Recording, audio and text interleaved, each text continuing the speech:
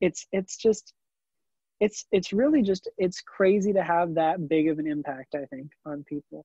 I know, there's like Hendrix, Clapton, people like that, there's not many of them. There's not many of them. And he's definitely one of those. So I think it's just really sad. And it's, I think as a musician, I think it's amazing to see, after someone's passed, just like having that huge catalog of work left, like he's going to inspire generations of guitar players for years and years and years and years to come, even though he's not here, which I think is just really, really special and cool.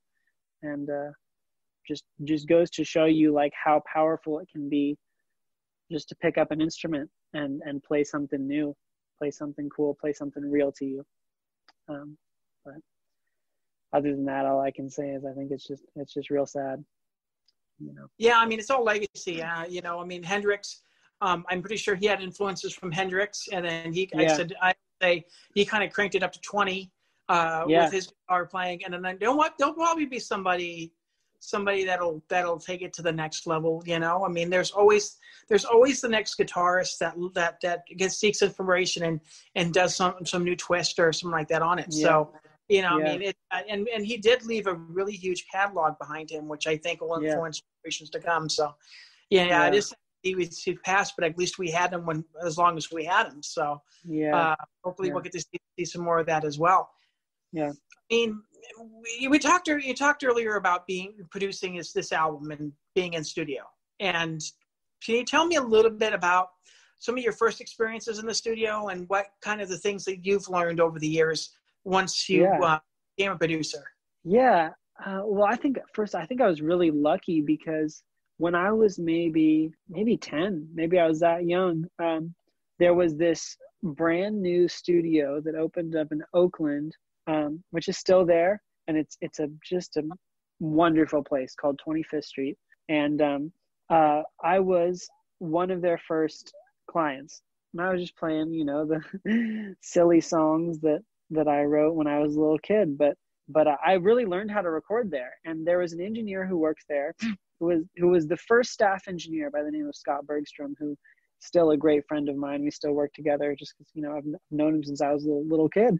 And really, I would always come in with these ideas every time we like recorded a new song.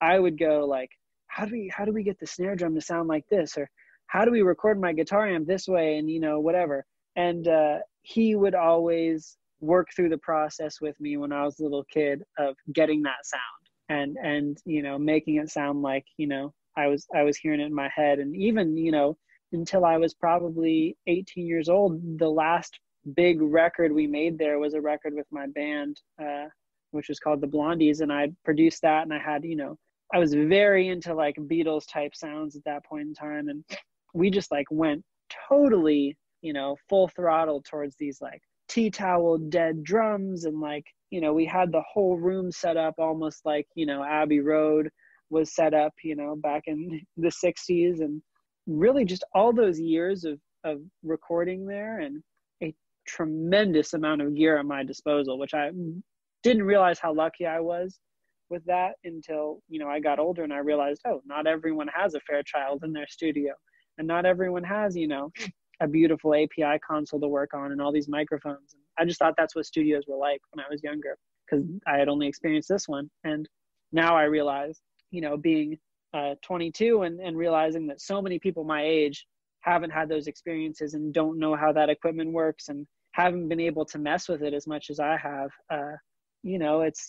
it's now really clear to me how special that was. So I really learned just by trial and error doing stuff there for the most part. And then, as I grew, I started collecting my own stash of recording gear and equipment. And now I've got a studio of my own that is filled with a lot of my favorite pieces that, I'm always collecting more stuff, but, it's filled with a lot of my favorite things that I'll mess with. And honestly, a lot of the stuff that you hear on my record now is recorded at my place, which is really cool.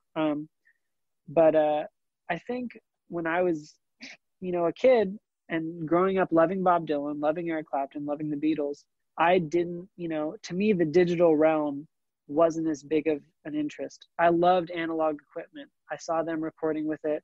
I saw the old U-47s and the pictures of Dylan and the Beatles, and I just wanted to use that stuff and get those sounds. And so when I started recording, I was like, how can we place mics to make this? How can we use compressors to do this, to do that? And now being older and realizing that most people, at least who I've grown up with, their capacity is more geared toward the digital realm of things, and they don't know as much how to do that, down and dirty, like placing mics in front of kick drums and tuning drums and just like, and getting crazy amp room noises. I realize now how valuable those skills are. And, but to me, like, again, that's just how I thought music was made for everyone, is you went out there and you placed the microphone. And me growing up doing that has led to just a consistent accumulation of knowledge about that kind of stuff that's now built up over the course of a lot of years, but also just a really, really deep love and appreciation for gear and different microphones and, different pieces of equipment that now I kind of treat like instruments too. And I think that just led me to being a producer, where a lot of artists are just sort of the artist. And right, to me, production is, part of painting the picture. And I couldn't call myself the artist, in my opinion, if I didn't also have a large hand in that production part, because not only do I want to make the outline of the picture, but I want to fill it in with all the colors. And I usually hear in my head when I write a song how I think it should be produced up, how the instrument should sound, whatever. So that's just been a part of it for me, and I hope it will continue to be a big part of it for me, because it's real magical, at least for myself. Yeah, I mean, as much as technology has come to try to mimic some of the sounds we may have had back in the 50s, 60s, and 70s, there is still that kind of that kind of thing where what do you say? There's that kind of thing where there's that sound that you just sometimes just cannot do on a digital format. Yeah. So yeah. Sometimes I do hear stories of artists wanting to use older equipment just because they want a certain kind of sound to go through that as well. So yeah, when you say that they are actual tools and possibly, I guess, being almost instruments in their own right, the way that they make sound, I can understand that as well. So it's great to be able to hear that, and hear that from somebody as young as yourself, wanting to kind of dig back to some of the legends and try to take from them some of the techniques that they've used in terms of recording. And I can understand producing as well. It's like you shading a painting or putting up some highlights or making sure it's lit correctly. Right, you'll have a picture, but you always have to have that ink at some point to make sure that you highlight everything, makes it just a little bit sweeter. So it's nice to be able to see that as well. Yeah. Now, like I said, the album's out right now. The single out, it's Grace right now. You guys can check that out on all your digital, wherever you have any music formats or whatever as well. Where can we find you on social media? At Simon Lunche on everything. Instagram, Twitter, SIMON LUNCHE. And lunch, like we were talking about, is just pronounced like lunchtime. Nothing fancy. But the good thing about it is when you Google my name, no one else comes up because no one else has that name. So at Simon Lunche everywhere, and Spotify, iTunes, Amazon Music, anything else you can think of. Grace and the album are right there.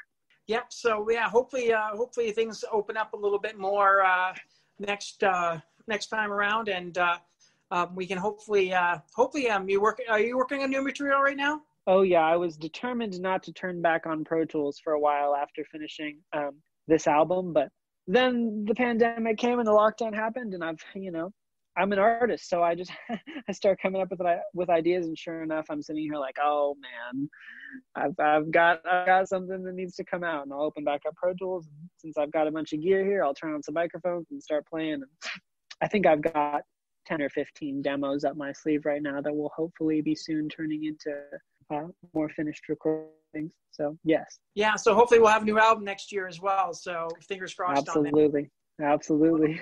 Well, thanks a lot for joining us, Simon, and best of luck to you. Yeah. Thank you so much for having me.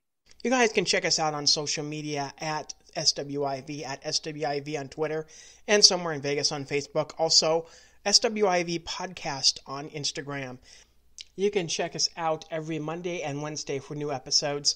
And you guys can go to the iHeartRadio app as well as Spreaker.com and other various podcast catchers. You can also check us out on Alexa. Just ask for Somewhere in Vegas. With that in mind, we'll see you guys next episode on Somewhere in Vegas.